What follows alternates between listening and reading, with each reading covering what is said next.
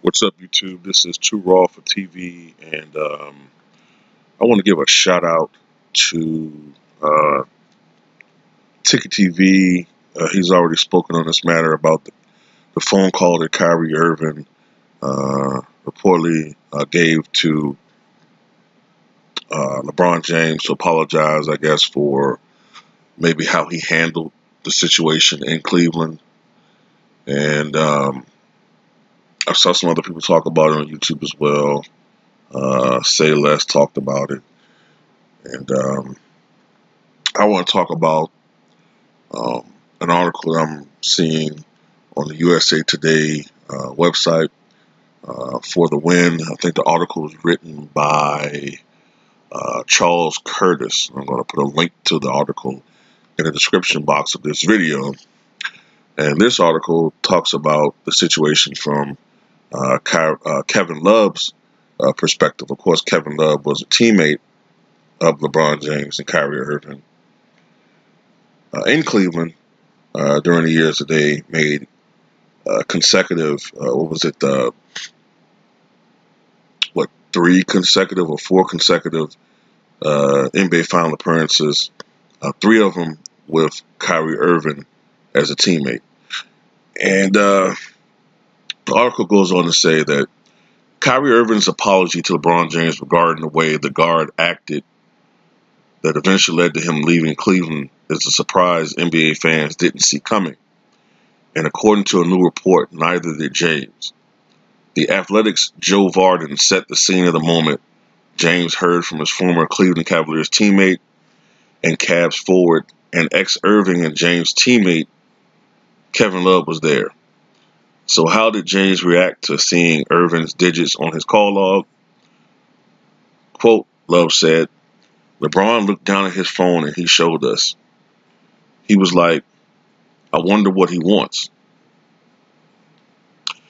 James, Love, and others were out in Los Angeles at a pizzeria, and although we don't know James's side of the call, there are these details. James returns Irving's call in private. A source close to James declined to share what was said on the call, but said LeBron was very appreciative that Irving called him. If their relationship was frayed, which the manner of their breakup in Cleveland says that it was, then some repairs are obviously underway. And Love, like the rest of us, can see how Irving is growing. Love said, quote, I was 22 once too. Quote, I think Kyrie went through some of the same struggles that I did, said Love, who was 26 in 2014 when he and James and Irving joined forces. There were some bad habits and maybe not knowing what it means to sacrifice and take a back seat to someone like LeBron who's trying to teach us how to win. I think I'm a much better player now, a much better teammate from having gone through it, unquote. All right. All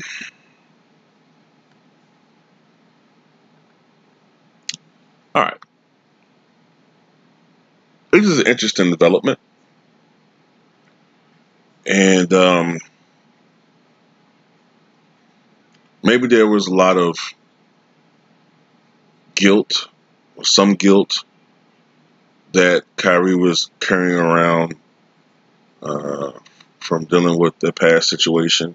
Maybe he felt like he didn't treat the situation or approach the situation in the proper manner. I do agree with Ticket TV, and Ticket said this first. I do think that he spoke to Kobe Bryant. You know, Kobe is like his mentor. And, of course, Kobe went through that situation with he and Shaq a decade and a half ago.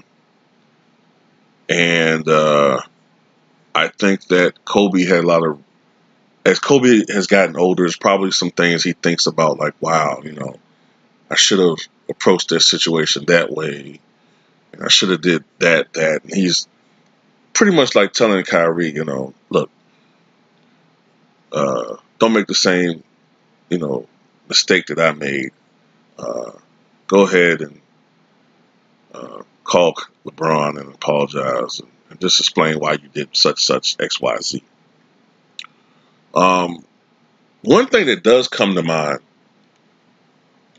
is I think that Kyrie now can understand and empathize with James more so now that he's in the position that he's in.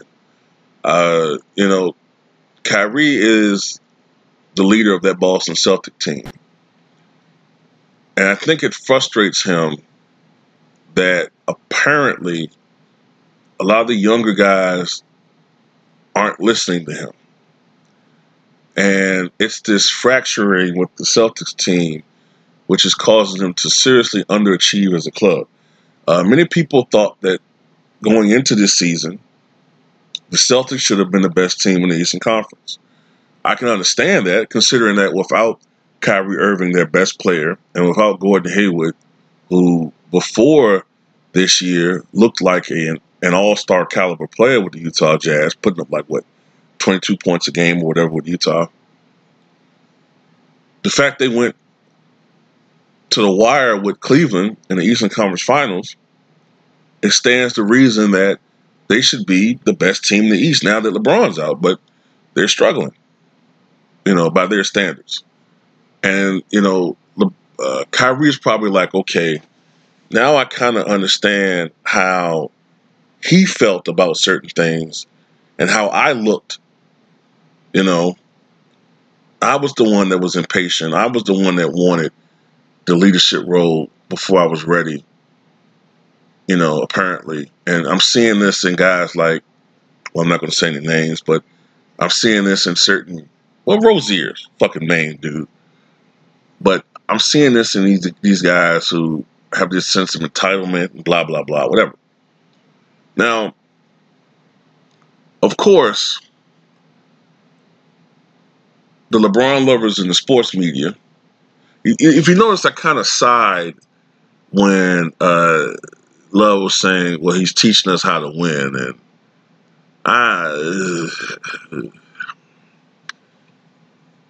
the guy's won 3 championships, okay? But let's not act like LeBron didn't have talent on every one of those championship-winning teams, okay? He's had guys, okay? He's played with Dwayne Wade.